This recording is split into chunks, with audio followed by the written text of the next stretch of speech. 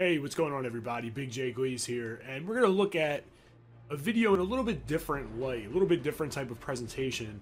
And we're actually going to do this all in one take, and you're going to come with me into a lab session, and we're going to lab the shotgun two-back close or shotgun two-back tight, however you want to call it. I don't know exactly. It's like a split close, I think is exactly what it's called. I've had a few questions, both in messages on Twitter, messages on YouTube, as well as messages on mutthead.com, which is a forum for Madden Ultimate Team. Now, I'm not real big on Madden Ultimate Team, but I do enjoy that forum. It's very active, and there's a lot of people that are searching for advice and searching to get better. And I feel as though helping out anyone is a good thing. Anyone that's looking for help, here I am, here for you.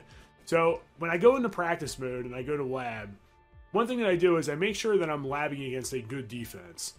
And I use Seattle, so I use the offense that I'm using when I'm trying to lab a particular offense. So Seattle is a team that I use. I want to play against the Baltimore Ravens.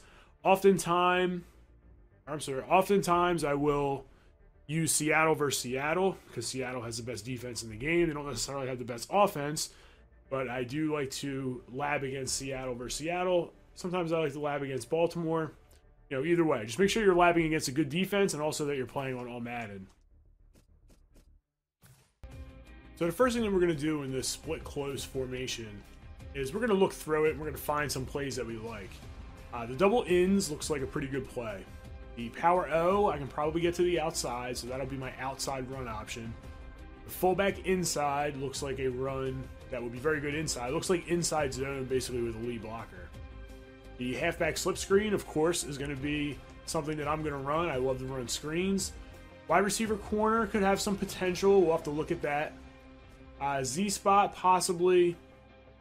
And that halfback wheel play looks really good. That's something that I definitely would like to run, as well as the FB trail. So those are the plays that I'm really going to look at and digest. This PAF slide could possibly be good too. This is a formation that I don't run, but it is something that I do like, and I like for a few reasons.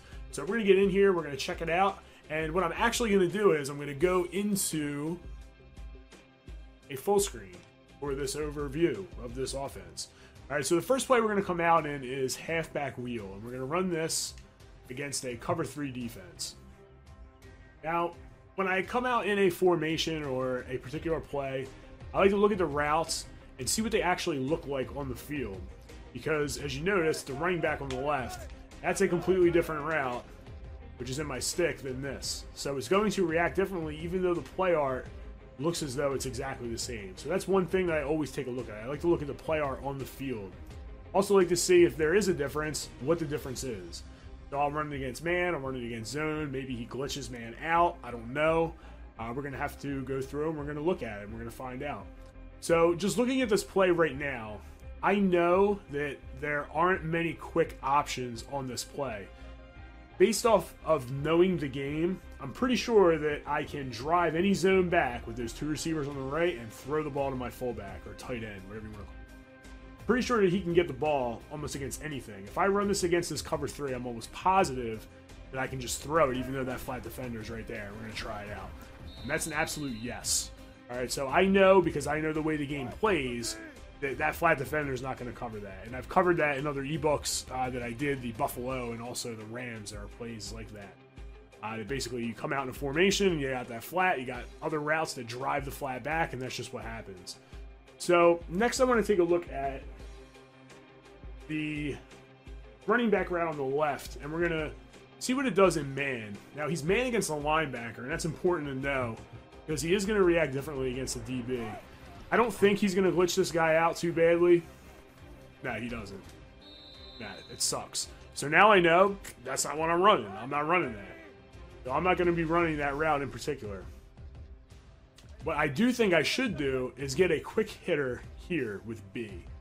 All right, so the B route on a slant, putting him on a slant, it's one hot route that I can use, so I can hot route once and snap the ball and run no huddle effectively. I can come to the line of scrimmage and snap the ball quickly if I want to. It's also something that I can throw against blitzes, and it's going to double to bring the zones, the yellow zones, and the linebackers down so I can hit Baldwin over top. So that's why I'm going to do that. I also have the flat corner combo to the right.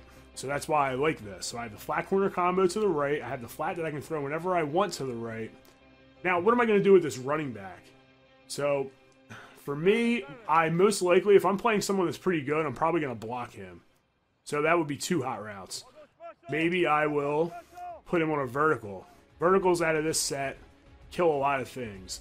And actually, we'll run the vertical, run it just like this. And my reads on this play, I would look right to B immediately if there's a blitz. So if I see there's a blitz, I'm looking right to B, looking right to RB. So those would be my 2 reads. Then I'm also going to look at Y, because if there's zone, Y is going to be open as well. If I don't see a blitz, I'm going to let the play develop. So as the play develops, I'll look to X, I'll look to possibly A on the corner ball, and if not, I always have the vertical late, and I always have the slant pattern across the middle late. So against this, I should be able to hit that, and I do, down into the inside, click on and catch it. So now we're playing levels over the middle of the field, and we're playing flat corner combo to the right. Now I can leave the running back on that flat, but it's not necessarily going to be open against this particular defense. If someone were running all yellows, it would be open. If someone's running a purple to the outside rather than a flat, it'll be open. So that's basically, those are the reads that I'm going to be using on this play. So as you see, that does get open, but I screwed the pass up. So I didn't throw it down into the outside. If you throw it down into the outside, you're able to get that. So that's something else that you really need to know. Also, hash specific. So let's run this from the right hash. So from the right hash, the coverage will absolutely be different. Throw it down into the outside, we're able to get it. All right, so we're able to get it against that. And I would run it a couple times just to make sure that it's legit, that I can get it. Yeah, it's tight. It's real tight, especially on that play. You notice that the flat defender played a little bit deeper. He just, for whatever reason, went off the ball a little bit deeper. And that's going to happen. And when you read that, you probably should throw to the fullback. As soon as you read that, he did it again that play. He backed up immediately. So as soon as I see him back up immediately like that, then I know, I'm just going to throw right. He backs up like super far like that. I'm just going to throw it right there. All right, if he doesn't, then you can wait on the corner ball. You can throw it down into the outside. But that's going to be your read on that side.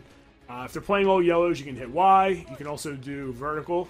So if I have a vertical here, he should get open, just like that, for a very short gain. I can wait on it a little bit. So if I put him on a vertical, and wait on it a little bit more, get a little bit more of field. I don't know, I guess probably like 7 yards, something around that. 6 yards, 5 yards, probably about 5 yards. Run it one more time. Let's see how deep I can get him to go. That's about 10. Close to 10, 8. All right, so we get about 8 yards there. Now, I also would take this play into cover 2. So if I'm going to run, I'm going to get out of this set because they don't have a conventional cover 2 in 4-6. So let's go to 4-3, and we're going to run a traditional cover 2. Now, when I say traditional, it means with no blitzes. So see how Aggie, Cloud, Star, those yellows drop differently. They don't drop like a traditional cover 2 defense. And in a traditional cover 2 defense, those yellows will actually drop medium distance, medium, and then the middle will actually drop extra deep. So that's with any cover 2, and you'll see that as I go into this play. So we'll run cover 2 press, and we're going to stick with the same play. We're going to go halfback wheel, and we're not going to change our setup. Our setup is the same. And you'll know that they're in cover 2 because they'll be too high. So if there's too high, most likely they're in cover 2. It could be in cover 4, but I see that they're pressed on the outside, and I see that they're not Y-rated or base aligned. So if they're not base aligned, I know that those guys in the back are playing deep in some type of way, or they are manned up. So that's the only option that they have from this. So as I'm looking at this, I know that I can get B. I'm pretty sure that I could get A if I gun the ball up. So if I throw the ball up, we're going to try it right here. So if I throw the ball up, I'm able to get it over that flat defender because the flat route on the fullback keeps that flat defender down. Let's see if I can throw that flat pattern to the right even though they're playing cover 2. And I can. For a few yards, I can still get it. If I need a first down, that's something I might run. If I'm down by the goal line, that's something I might run. So I know that I have that in my back pocket now. Against cover 2, let's see if we can get the X pattern. I know I can get the slant, so I'm not even going to throw it. I can throw a slant against anything. But can I get the X pattern? I can. Alright, so I can get the X pattern. So I know that I'm money against cover 2. Now, what else could I possibly do against cover 2? Like, how can I scorch cover 2 for a big gain? So what I'm thinking that I may do is motion my halfback to the left. Now what that's going to do is I should be able to throw it up into the outside and throw it over that cover 2 defender's head. But it's a very late read. So that would be something that you would have to have time with. It's not great. Alright, it's probably better if I run it from the left hash. And you probably think, well, why would it be better from the left hash? Well, the reason why it's better from the left hash is because it makes the route get to the point that gets past the cover 2 defender quicker. Because it's a shorter pattern. He's going to hit the sideline quicker. See, it takes very long developing, and also, since there isn't a route to pull that flat defender down, it's very difficult to throw. So this is something that, after looking at this, I probably would just scrap. I probably wouldn't throw this. Yeah, I wouldn't throw this. I wouldn't even put this in my offense. So now I know that I'm not going to run this. So we can scrap that. So this is the setup that I'm going to use. Like that, or like that, or I'll keep him on his route if they're playing a lot of yellows with no sideline defenders, no flats, no purples. All right, so that's the first play that we're going to look at. Let's take a look at another play. Thanks for checking out the video. Be sure to check out the next video in this series by clicking the video that's playing in the center of the screen right now. You can also do so by clicking the link down in the description below. I'll be going over the next couple plays in this mini scheme, as well as giving you tips on how to lab and how to know what to look for in the game of Madden. So thanks for checking in, and I look forward to seeing you in the next video.